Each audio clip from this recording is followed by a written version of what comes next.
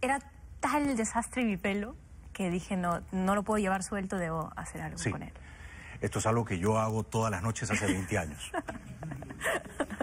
Bueno, hoy ha venido un chico muy talentoso, cantante, músico, viene a presentar su canción Fiesta, es mexicano y lo queremos mucho, es Fedro. Un aplauso para él, por favor.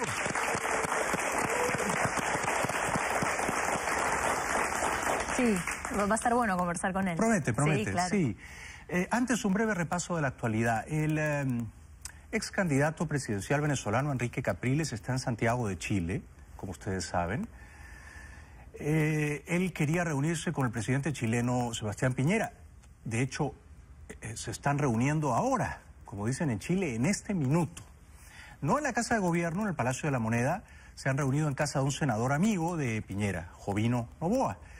Y Capriles, que en mi opinión ganó limpiamente las elecciones el pasado 14 de abril, solo que le hicieron trampa y no le reconocieron el triunfo, llegando a Chile, dio una entrevista con CNN Chile y dijo una frase que sonaba bien.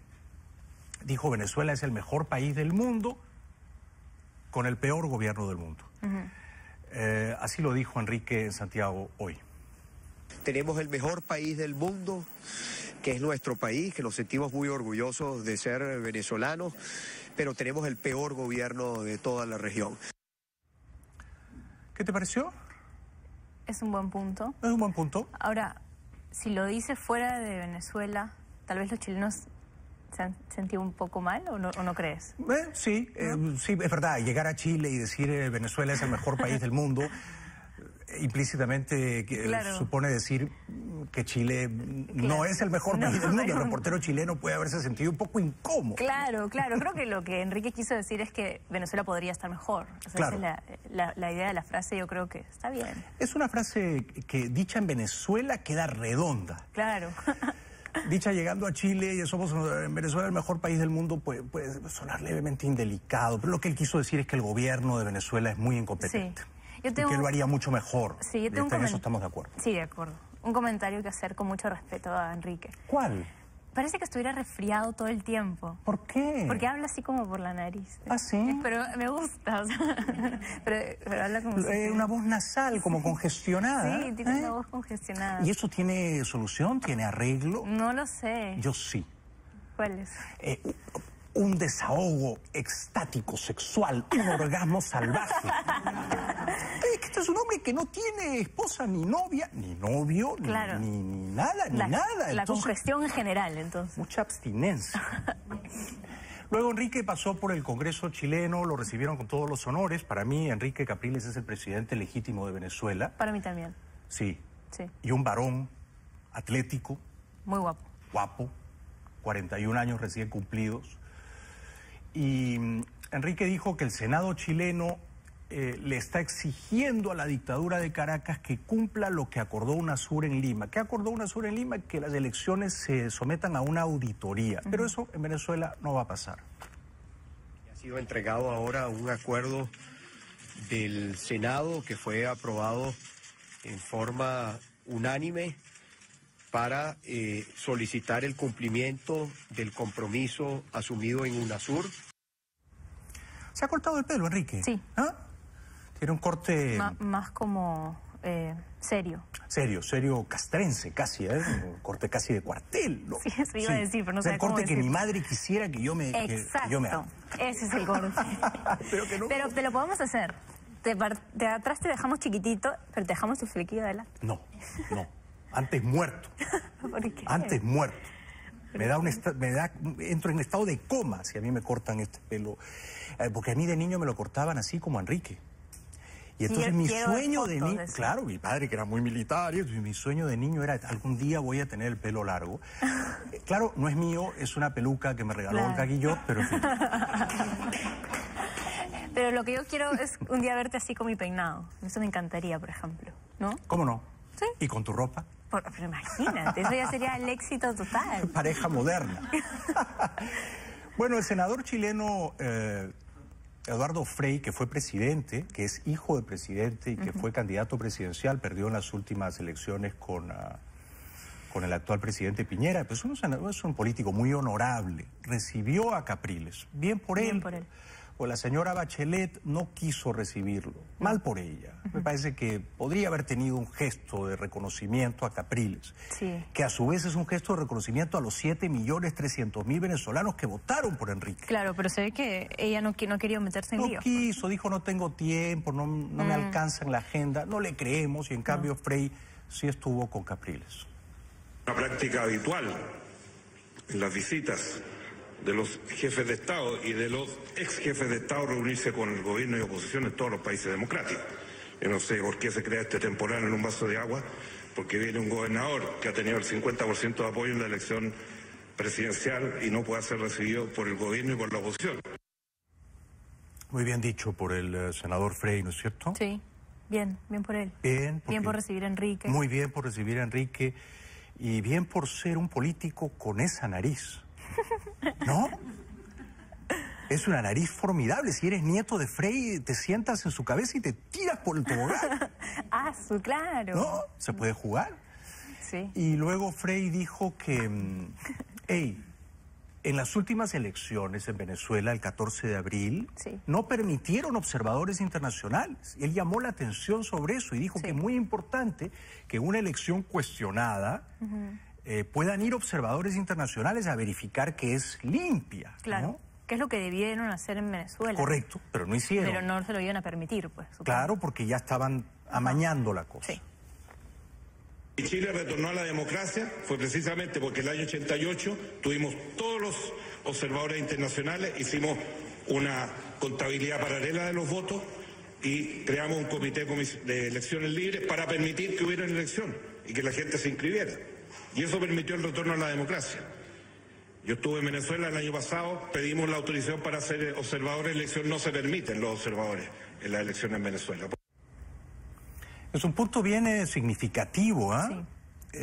Sí. En el que pone énfasis el expresidente chileno Frei, con Capriles ahí a su lado, hoy en Santiago de Chile, que la elección viciada venezolana de abril no fue sometida a la observación, no dejaron a la vigilancia. Participar a personas que confiables, ¿no? De otros países. Bueno, esta semana en Chile ha sido políticamente muy movida porque el candidato presidencial de la derecha, de la alianza, Pablo Longueira, que había ganado el pasado 30 de junio las primarias, Andrés Salamán. Y se iba a enfrentar ahora con Bachelet. Se iba a enfrentar en noviembre, el 7 de noviembre con Bachelet, y se había preparado toda su vida para eso, para ser por lo menos candidato presidencial y por lo más presidente de Chile. Sí. Pero Longueira se deprimió, le dio una severa depresión, les pidió a sus hijos que salieran a dar una rueda de prensa, el anuncio de que retiraba su candidatura. Esto ha provocado conmoción en Chile. Claro, ¿no? Imagínate. Yo nunca he visto a un candidato renunciar a las puertas de ser casi presidente. Por una depresión. Hemos visto candidatos renunciar porque le encuentran a un amante, un escándalo. Pero porque no entiendo, no me queda claro. Me hace pensar que hay algo detrás de eso. Y una razón más de peso, pero no sé. Pues. Y que la depresión es un pretexto o una coartada para quedar bien. Posibilidad. La otra posibilidad es que realmente le ha dado una depresión tremenda porque él es un hombre ultra religioso, tiene 7 hijos. Está casado desde que es niño. Sí. Y entonces de repente eso también deprime, pues, ¿no? Claro. ¿No? Claro. Ya ese es un cuadro depresivo, ¿no? Claro, qué sé yo, de repente no ha dormido bien las últimas... La cosa es que la señora Bachelet, acá hay una ironía, ¿no? Porque la elección presidencial chilena era entre un hombre, el macho, ultra religioso, con 7 hijos, y una señora. Sí. La señora Bachelet no es ultra religiosa, es agnóstica. ¿Quién se deprime? ¿El sexo débil? No, la señora Bachelet no se deprime. Se deprime el hombre. El hombre dice, ay, estoy cansado, me deprimo, no puedo, no quiero, me quedo en la cama. La señora Bachelet se supone que la mujer es el sexo débil, ¿no? Ella ya fue presidenta 4 años, no está deprimida y quiere ser 4 años presidenta. Y entonces los chilenos han hecho esta broma diciendo cómo Bachelet tomó la noticia del retiro depresivo de Longueira. Así estaría el comando de chileno al momento de enterarse de la noticia. ¿Qué te parece, don Nelson Ávila, este jolgorio? Todo hay que reírse, ¿no? Sí, sí, pero igual es impactante. Yo quiero seguir esta noticia un poco más para saber ¿en qué termina? ¿Qué realmente pasa, no? O sea, si realmente eres una depresión, porque si es una depresión también, no sé, ¿por qué no trata de solucionarlo en vez de renunciar en ese momento? Una depresión se cura yo te curo la depresión en 4 horas. Me das una de tus pastillas. 4 horas, sí. Te sirvo un par de coronas, te hago un buen ceviche. Claro. Sí, te doy un par de pastillas antidepresivas. Claro, y ponemos una buena música, programa Laura Voz. No, eso sí nos deprimiría. Pero algo mejor que eso, ¿eh? Que pase el desgraciado. Ajá. Bueno, en fin.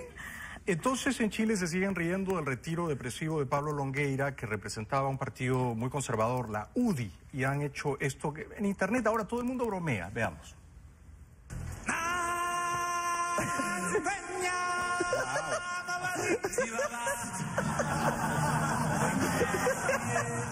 No, que democrático. Bueno, porque, digamos, él gana la nominación de su partido, luego gana las primarias contra el candidato de Renovación Nacional y luego se autodestruye, ¿no? Sí. Se deprime, no atiende el teléfono, no sale de su casa.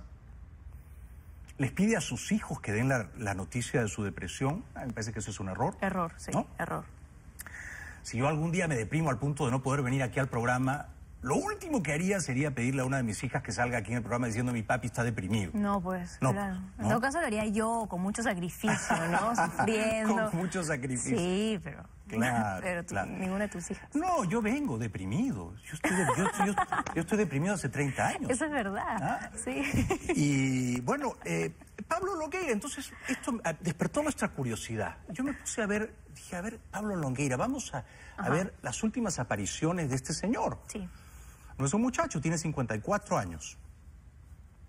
Para ver si ya en su rostro, en su lenguaje corporal, él podía... ¿Había alguna señal de depresión o de algo que no estuviera bien? Algo que no estuviera bien. Y entonces encontramos esto. Esta imagen pertenece, es muy reciente, a mayo pasado.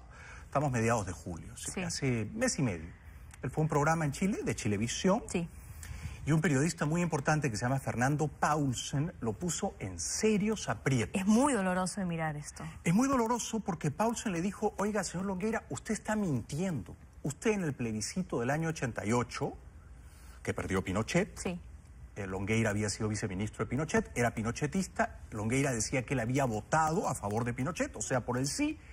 Paulsen le dijo, no, usted no votó, usted miente. Ajá. Es un momento muy revelador porque...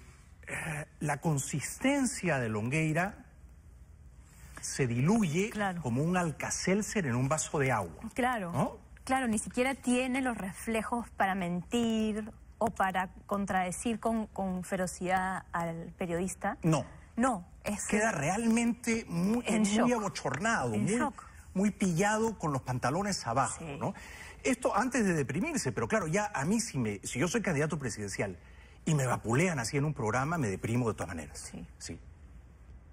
Me estoy preguntando es por qué me está faltando la verdad. ¿Cómo? Lo que estoy preguntándome en estos momentos es por qué me está faltando la verdad. ¿A quién? ¿Tú? Sí, tú, a mí. ¿En qué sentido, perdón? Dijiste que habías votado por el sí. Sí. No pudiste haber votado por el sí.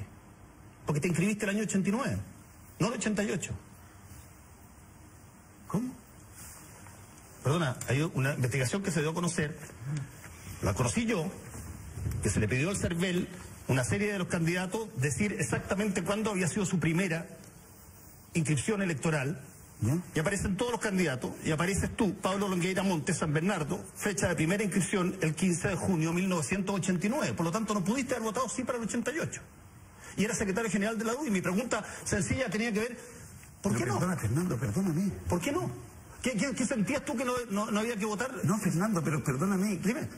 Pero estoy sorprendido. Voy a... Me imagino. ¿Por qué me sorprendí? Te muestro los papeles, toma. Entendí. Sí, está bien, Fernando, no. Imagínate si hubiera dicho que no voté, diría que no voté, no es que mi pregunta es, Fernando, pero ¿había alguna perdóname, razón por la pero cual tú en la elección más importante de Pinochet tú decidiste no votar por él?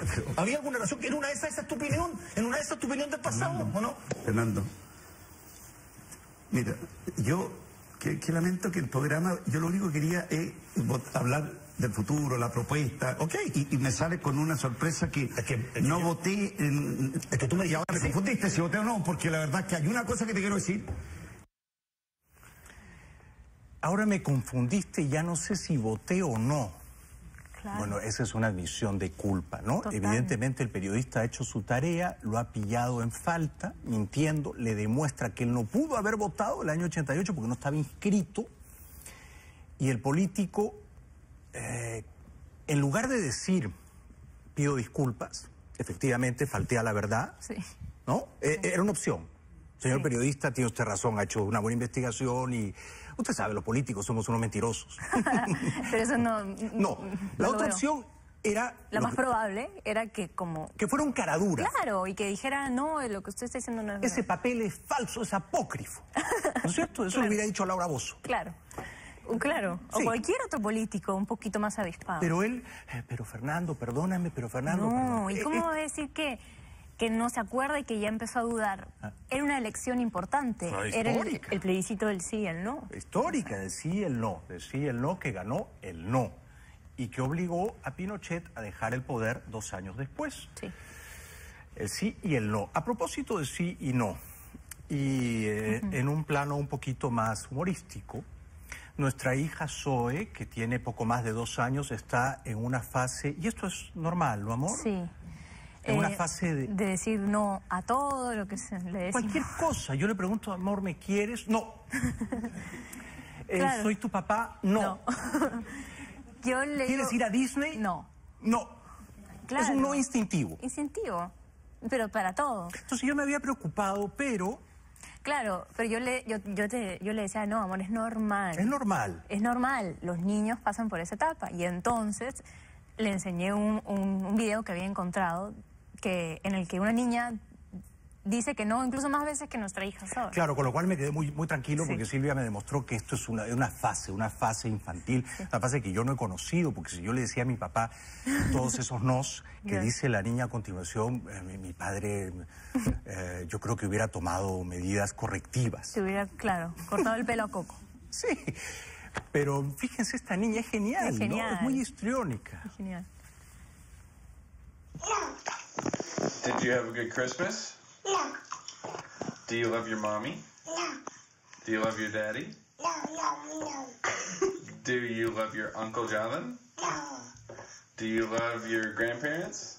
no, no, no, Do you want $1 million? no, no, Do you love your Duffy? no, no, Do you want to go night-night? no, Do you love a bathtub? no, no, Is there anything you like? no. Eso es todo lo que tendría que haber hecho Longueira, ¿no? Exacto. Cuando el tipo le saca el papel tendría que haber dicho no. Ya. Claro, y quedarse ahí. La niña lo hace mejor que él. Pero por supuesto. No, es increíble. Qué genia la niña, ¿no? Sí, absoluta. Y entonces hoy... Claro, entonces ahora yo dije, no, pero tengo que filmar aunque sea un ratito a nuestra hija Zoe diciendo que no. Que no. ¿No? Y eso es una sorpresa porque hacía ya un tiempo que no traíamos videitos de Zoe y a pedido del público un poco también. Ese es un video en el que nuestra hija Zoe se expresa con mucha libertad. ¿Apagó? ¿Apagó? No, Cambia la película entonces. ¿Pongo otra? ¿Pongo otra? ¿Pongo Dora? ¿Pongo Dora?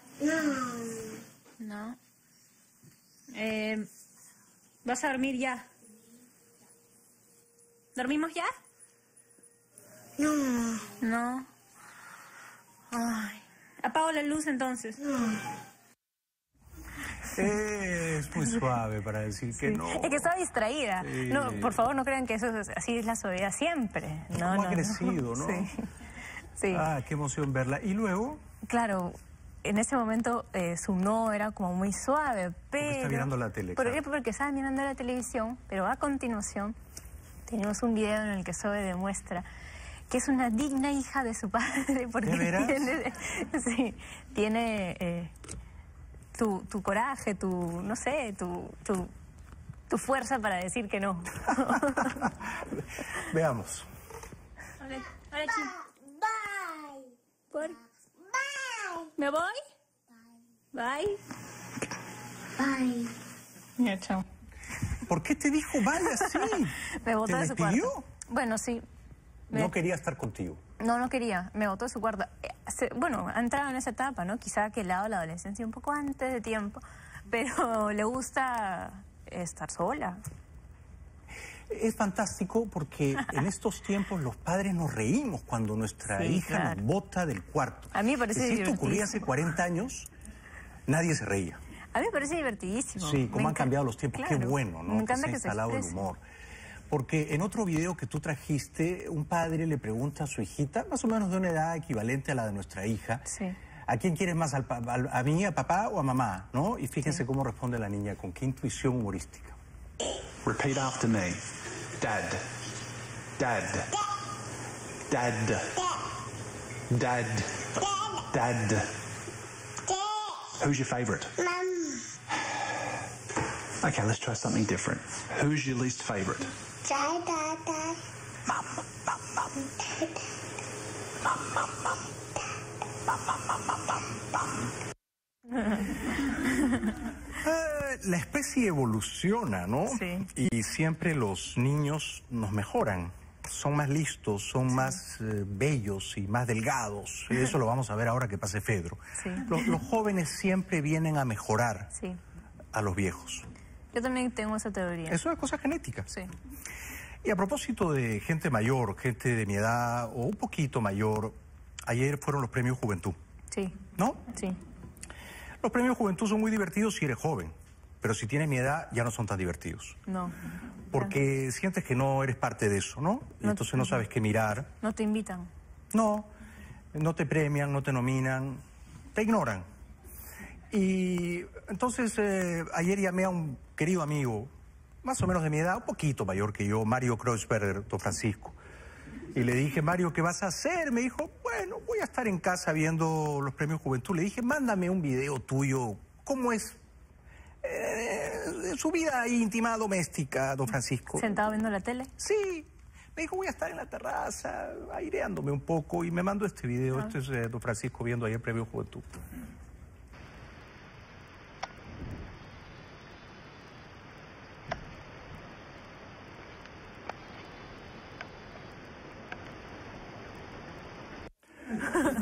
Un aplauso para él, ¿no?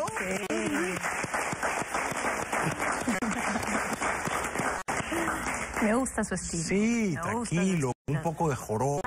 Claro, pero no perdió el aplomo. No lo invitaron a los No. premios Juventud, pero ahí estaba, Tranquilo, relajado. Hoy Mega TV anunció que el próximo año hay nueva temporada de Charitín. Ah, mira. Sí, que le han renovado el contrato a Charitín. Y aquí en las afueras de Mega hubo varias reacciones del público. Ah, sí. Este estudio, este canal está en un paraje bucólico, campestre, ¿no? Sí. Tú sales de aquí. Sí, estamos. Y hay muchos árboles. Árboles, campo, bosques, caballos, en fin. Caballos. Entonces dijeron, hemos renovado el contrato a Charitín, y la gente reaccionó de esta manera. Yep.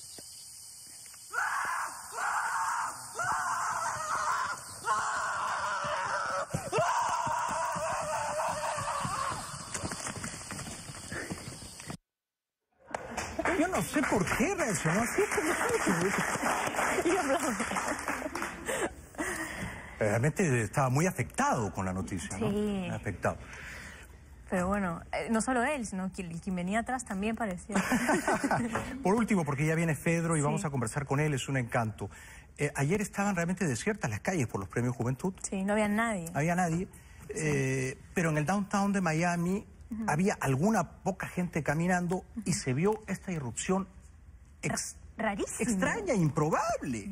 Porque no tiene explicación y No. es una cosa real que ha ocurrido. Pasó en una calle de Miami y esto quedó registrado. Miren la gente que no estaba viendo Premio Juventud. Bueno, cuando digo gente quiero decir especímenes humanos, pero también de otras especies animales. Veamos. Sí.